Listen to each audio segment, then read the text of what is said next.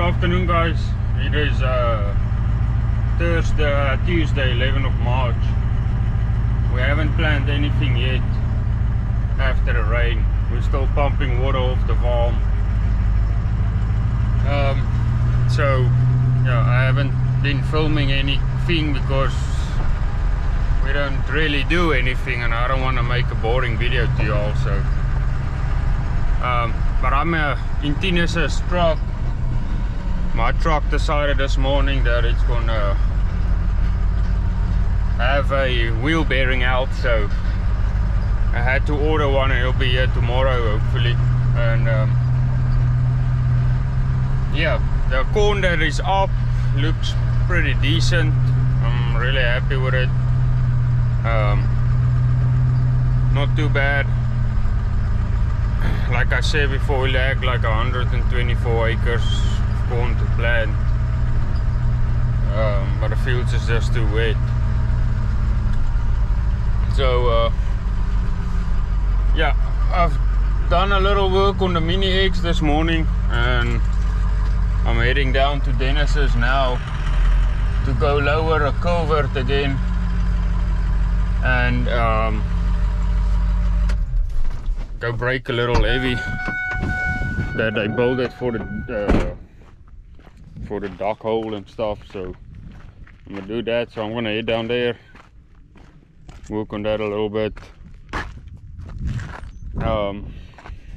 We bought a new pump for the levee leaper because that pump is out. So yeah,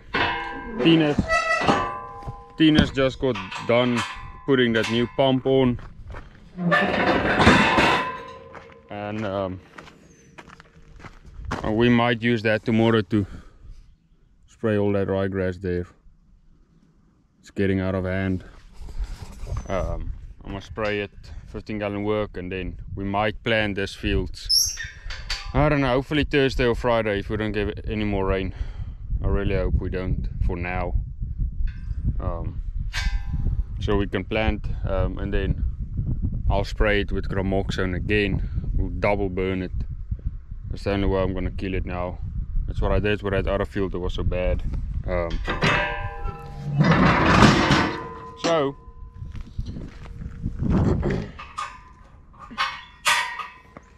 we're gonna load this up, and we'll get it on moving.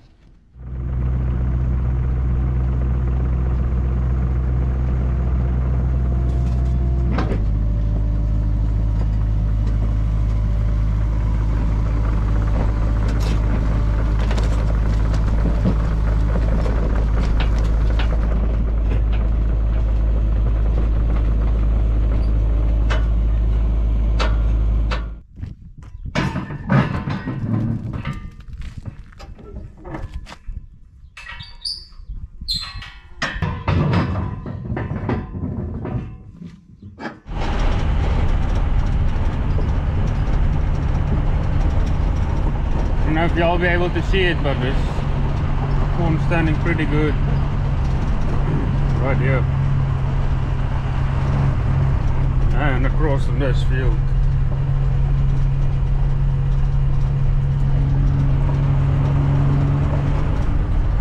And I did a stand count yesterday, a couple places, a couple fields, and so the germination rate was 95%, which if we did 35,000, I think it was like 32,300.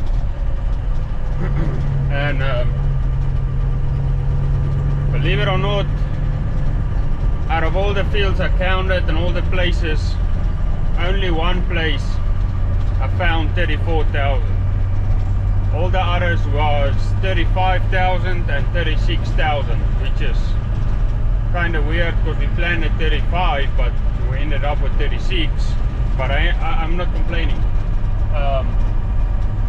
So on 38-inch rows, you measure out 13 feet and 9 inches, and you count whatever plants is in that measured distance. You times that times 1,000, and you get to 34, 35,000, whatever you count it. So here and there we saw skips, but when you dig down in the dirt, you actually see that it is emerging. It's just a little behind. With this cold weather and a lot of rain, plays a huge role in uneven emergence. So I'm pretty good. I'm happy with this stand we have. I mean, we basically got 100% stand, so can't ask any better. Can't ask for any better. But yeah, anyway, we're just waiting for stuff to dry out, and so we can get back to planning some. So on this bottom of the field, there's still some water standing. So and when the field is full of water, when it rained quite a bit, it drains out very, very slow. So I'm gonna check this out. I might have to drop this culvert down some, and in order to get all this water out. But yeah, this is pure box shot.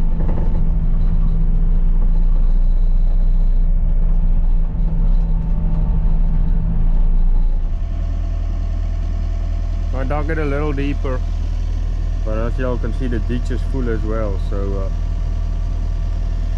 I don't know how long it's gonna take to drain, but right now it's about I would say 4 to 5 inches below the field. So yeah, it should be low enough now. I might have to bring the foiler again tomorrow. Just ride out this bottom and make it all drain to the culvert. But yeah, this is pure box short, as y'all can see. Heavy clay. But fixing to put a pipe back in and see if the water will still go.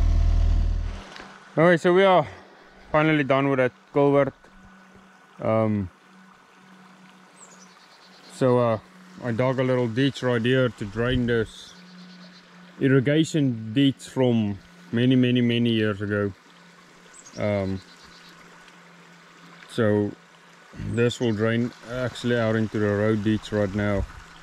So this can get empty, because when it gets high enough, the water backs up into the field. So, and the approach is wet, as y'all can see. So getting rid of all this water, and I'm already loaded up. So we're gonna head back to Haynes' place, and probably gonna be it for today. We'll see what all we can get into tomorrow. Well, good morning guys, welcome back. Today we're gonna go and try and spray that ryegrass patch there, or level it up quickly before the wind picks up, because it's blowing straight to the corn. And I don't know if y'all can see, but the corn looks dang good in front of the lodge. I'm pretty happy with that. So I'm gonna do that quickly, and then I'm gonna ride around, see if we can might plant next to the neighbor where his corners are, because I don't want to burn his stuff, and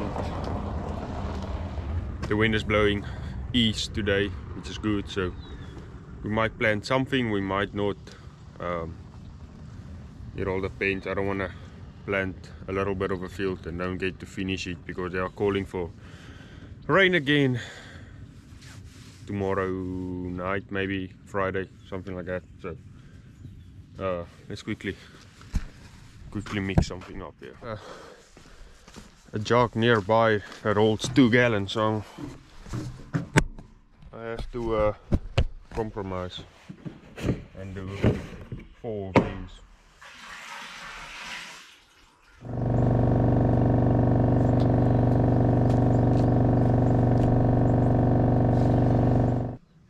So I'm putting fire zone in, so it'll burn that ryegrass even more.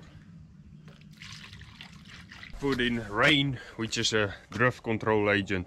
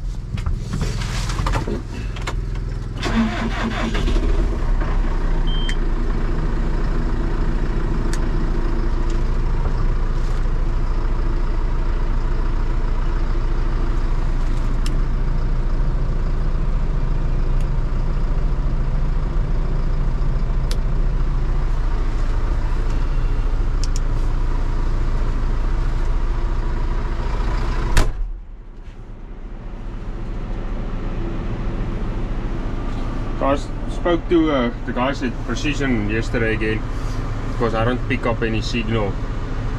So pull an AB line, which I don't use the AB lines. I count my rows because this is WAS and it's not very accurate. But anyway, I'm gonna see if I can change something that he told me to change, and we'll see if that works.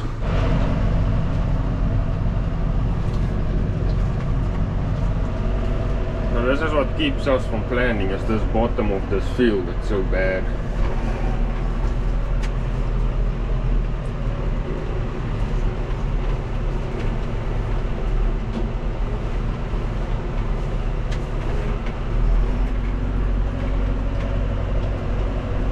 I hate ryegrass.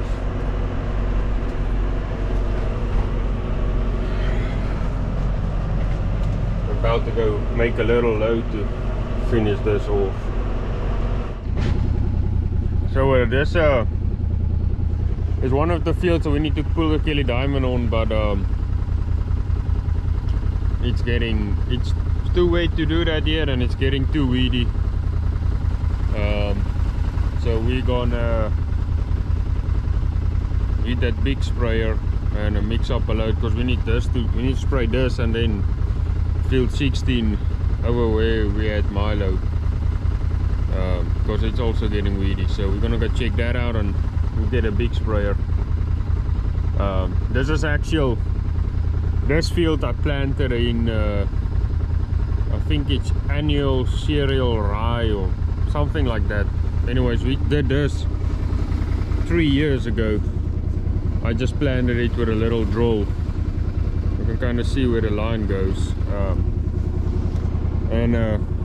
I mean, it kind of serves as a cover crop, and we don't have any problem skilling it. So I'm gonna come here to this with Gramok Zone, since we're gonna work it up. I don't want to spray Roundup on it, so we'll do that. And I just checked the field 11 where we need to plant corn. I don't think we'll be able to go this week unless we got very high temperatures. I don't know, it might look a little different this afternoon, but as of now I don't think we'll get it. Not before the rain of Friday or Saturday, whenever the rain comes. So yeah, kinda sucks. Worst case, we might just swap that fields to beans, or when it gets too late or something, I don't know. But as of right now, I don't think we'll go. It might look different this afternoon. If it does, well, good. But yeah, let's go check our fields. Field that we need to plant corn in, it's called field 6. It's been a problem for years, and I just redone this tail ditch last fall. This field actually looks better than the dryland field 11. Except for the little tail ditch is a little sticky. Everybody's scared of this field, including me, because got my combine stuck right there last year. This is completely buckshot field. It's the worst field I have on this farm that I have to deal with, and it's also one of Brennan's duck holes, and I think that contributes to my problem. When they flood it up, this field just gets soaked all the way through every year, and that's what makes it so soft. That's what I believe. That's that culvert we lowered the other day, so I'm gonna check this out this afternoon again. Maybe we can heat this 40 acres, and we'll definitely spray this with a levy leaper. But yeah, right now it's also too wet still, and I think the tail ditch is still full of water.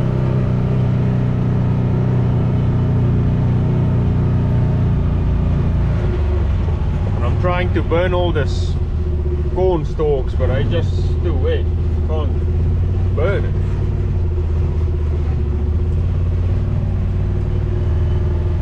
Yeah, that tail ditch got some water in it still. Might have to get a foiler and come ride it out when Tina's gets back. So this corner is also planted with the field 19 and the stuff by the lodge. Well, it's a day or two behind, I think, but yeah, looks pretty good. They're all yellow with all this cold weather and rain we had, but they're coming along. And we have precision cut off, I don't know what I call it, row cut or whatever, swath control, so not too shabby. So we came out on this pass and it cut off pretty good. I do notice on the stuff that we come in, as we go in, it cuts on about 1 feet too early. So we'll just go in there and adjust the cut on rate. We'll delay that with a second or so and should be fine. Yeah, very sandy stuff. Very sandy dirt right here. But yeah, not too shabby. So we got a plan for today. We're gonna spray. That's all we're gonna focus on today, spray.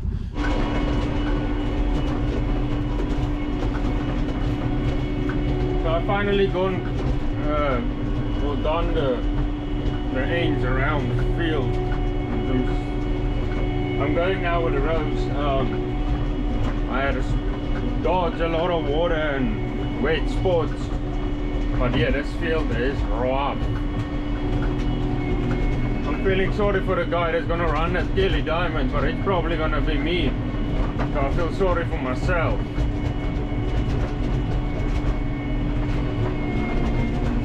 Woo! This is rough.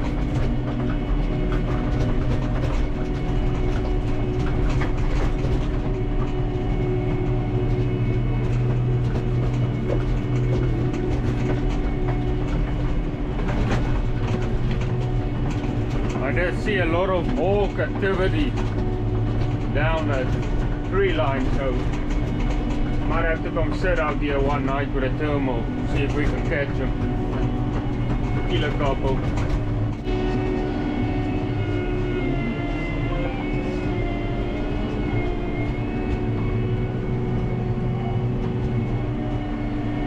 Well, y'all made it to the cover crop spraying of today.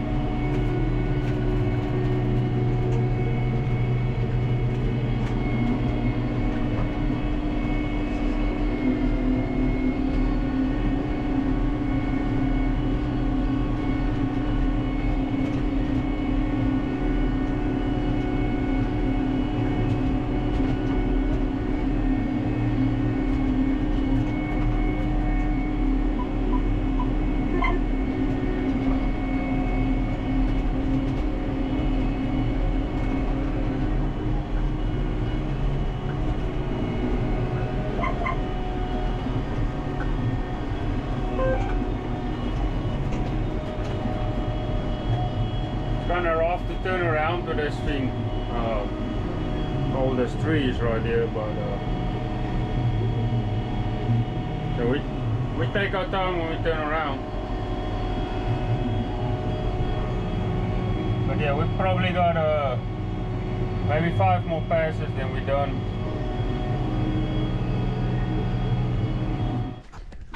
Okay, so we finally got through spraying Roundup. So okay, we redid this cylinder the other day because this wing would, as I spray, it'll start slowly closing on me. So it was bypassing in here. But since we've rebuilt the cylinder, this wing tends to open up very fast and closes very fast. I mean, it'll about hit me out of the cab. And so I just got some advice from some other guys that there might be a restrictor missing in here. So I'm gonna take this out quickly and see if I can find what they are talking about. I guess it restricts the flow of the hydraulic fluid that goes in the cylinder. I'm gonna crack this open quickly and see if I can find it. Okay, so I found that I have that orifice missing. That's why that wing is unfolding so quick. So Sherard will get me one in town. Hopefully they have it in stock. I just flushed the sprayer. I'm gonna just rinse it off and then we'll go take a ride. And if I don't spray any ryegrass with a level leaper, I'll probably have to clean it up. So let's get wet.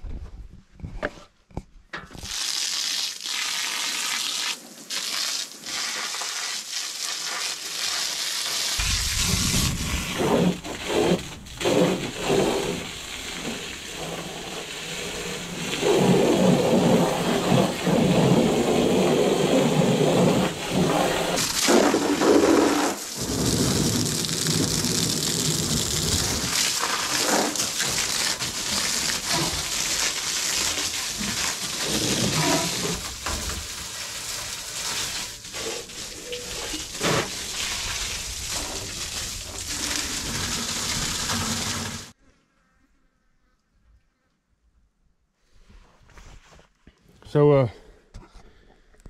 I just made a loop around the farm. We're looking better than this morning, but it's still wet, especially where all the corn stalks is.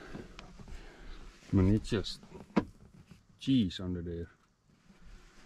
So I'm gonna go back to the farm, go grab that propane burner we got and see if I can get something going, but I don't know, I'm out of breath now from digging that water further. But yeah, I need this gone in order to plant, because no way a tractor will run here without leaving huge rods. So rest of the field looks pretty good. It's just this corner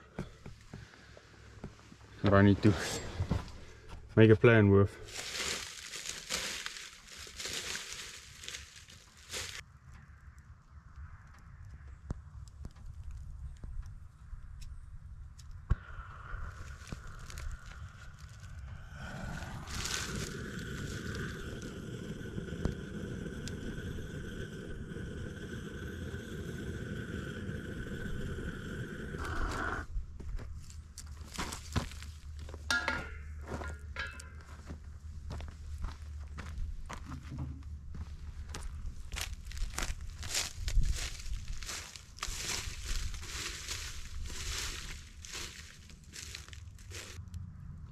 Imagine I end up raking this whole piece. That'd be crazy.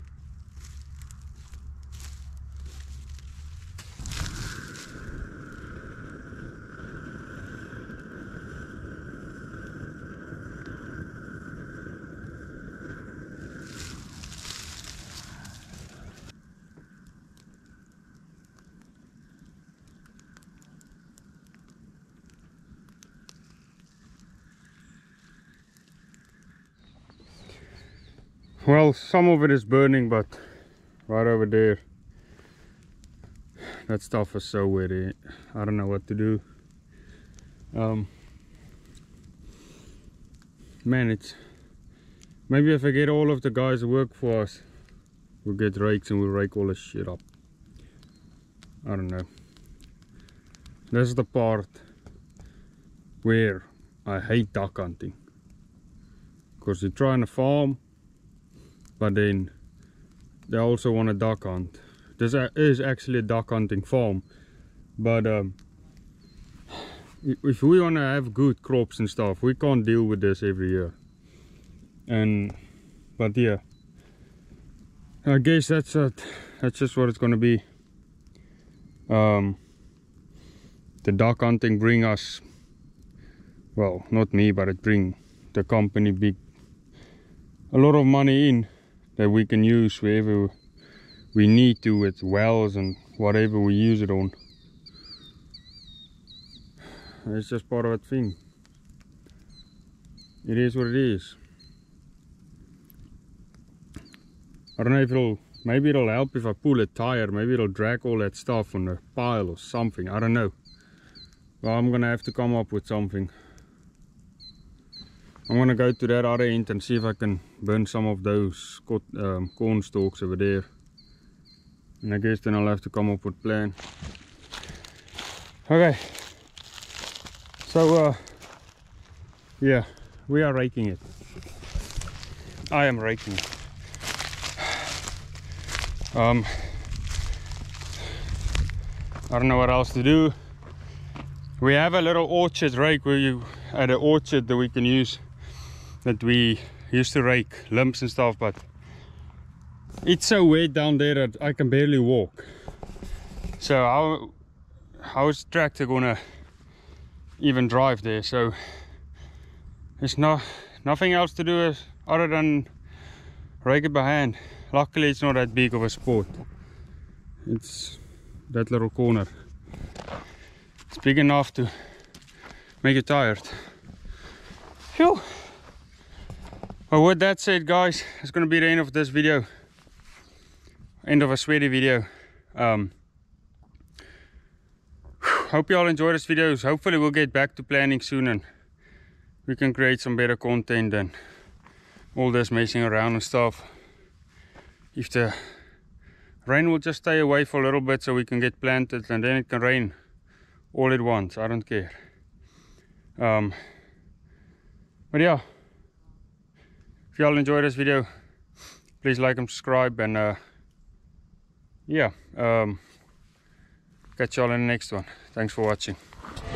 Hey folks, giving y'all a little update. We've started planting some beans on the Sherard farm. We've planted about 45 acres already, and so we've been hopping along. We hope to get this farm finished by Friday, which probably would be possible, is what I think. I think we'll be able to finish.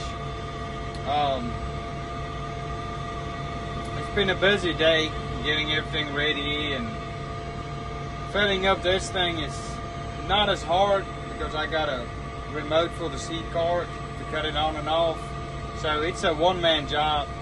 I plant about 18 acres and then I fill up again, 18 to 20.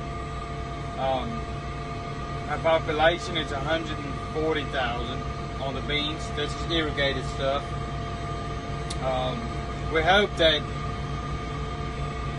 I think we're going to get a good soybean crop off of this farm this year, because it had corn, I'd say probably half corn for 2 years on it, and then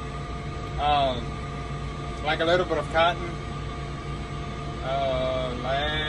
not last year, the year before that. So well, last year was all corn, yeah. So it basically had 2 corn crops on it that followed each other, and right now we're planting beans, so we expect this yield to be pretty good. So we'll see how it goes, and so far everything's been running good, so we're just going acre by acre. As they say, money grows in rows. There's the rows right there.